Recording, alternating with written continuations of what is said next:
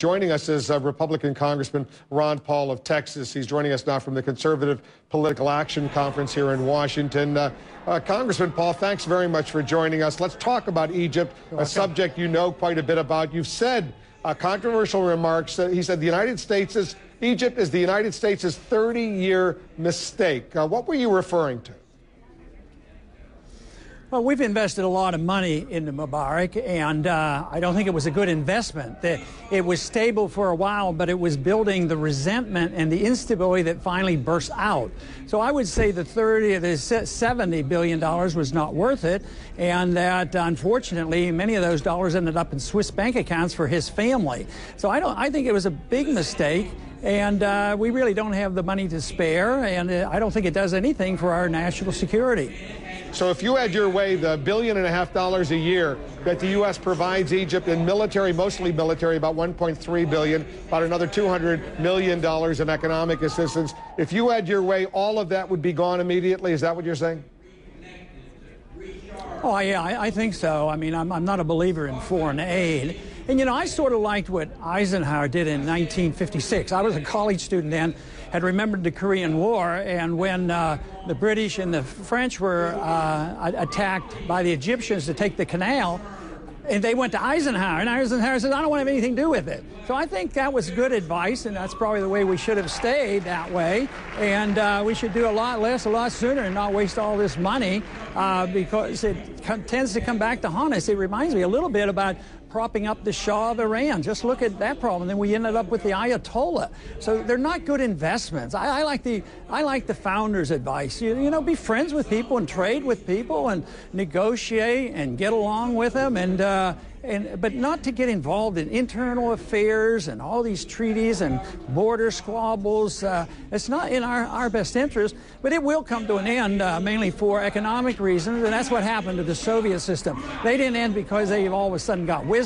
They ended because, you know, they got bogged down in Afghanistan, and they went bankrupt, and the whole system fell apart. And we could face a crisis just like that, and we will have to pull back. So what I hear you saying is the United States should simply walk away from Egypt right now and let the Egyptians do what they want. But in terms of maintaining this very tight military-to-military connection, the U.S. should simply leave the Egyptians to the Egyptians. Is that your attitude? Sure. I think so. I mean, if we'd have a problem like that, we wouldn't want foreigners in here to sort things out. We would say it's our responsibility.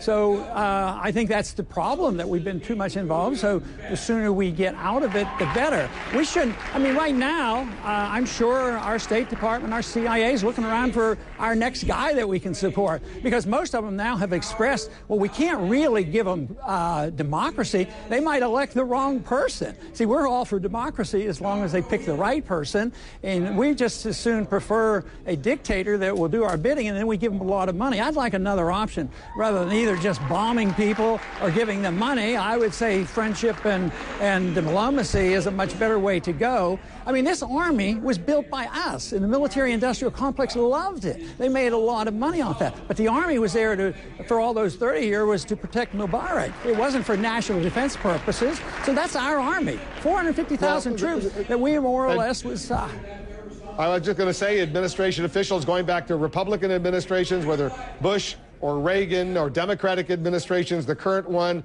or Bill Clinton's administration, they'll argue this military assistance to Egypt is a good investment in the United States because Egypt was an ally, a strategic partner, and cooperated with the U.S. in the war on terror, for example. So this was money well spent. That's the argument we've heard now for 30 years. Well, yeah, but I think our current events proved my point. It wasn't well spent because it ended up in chaos, and we don't know who the next dictator is going to be, and it helped contribute to our bankruptcy. So I would say the next leader of Egypt will. But if the next leader of Egypt, Congressman, is a democratically elected leader, popular, and doing all the right things, it wouldn't necessarily be a dictator. Why do we have to assume the next leader of Egypt is going to be a dictator? Yeah. that would be great. But I personally believe that the odds of that happening are much better if we're not there picking the individuals to spend our money on it. So I'm for that. I just don't believe that the best way to do is get in there and finance the military. The military right now, of course, is dependent on us, and the military is in charge, so we really own the country right now through the military. And the people will not put up with this. Temporarily, maybe, but ultimately the people will reject it. We need to think about these problems in terms of what if another country did that to us. The Democrats and Republicans and independents would all rebel against that, and that is what the American people don't quite understand. Well, on that point, I think you got a good point that the Egyptians don't want any outside interference in their domestic affairs. They want to do what they need to do, and at least today they seem to be on that path, but it's going to be a very, very difficult path. Congressman, you're at that CPAC, that Conservative Political Action Conference in Washington. One quick political question before I let you go. Are you going to seek the Republican presidential nomination this year? I haven't made up my mind, and that's a truthful answer. And I'm sort of glad nobody else has made up their mind either. So I feel like I have a couple more months to sort it all out. You'll make up your mind up in the next. You'll make your mind up in the next 2 months.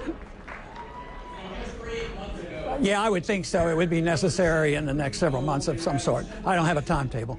And do you want to respond to Donald Trump, who told that CPAC conference last night, they told your supporters there that you don't have a chance of getting elected? I think I'm paraphrasing what he said, but he was brutally blunt in a Donald Trump kind of way.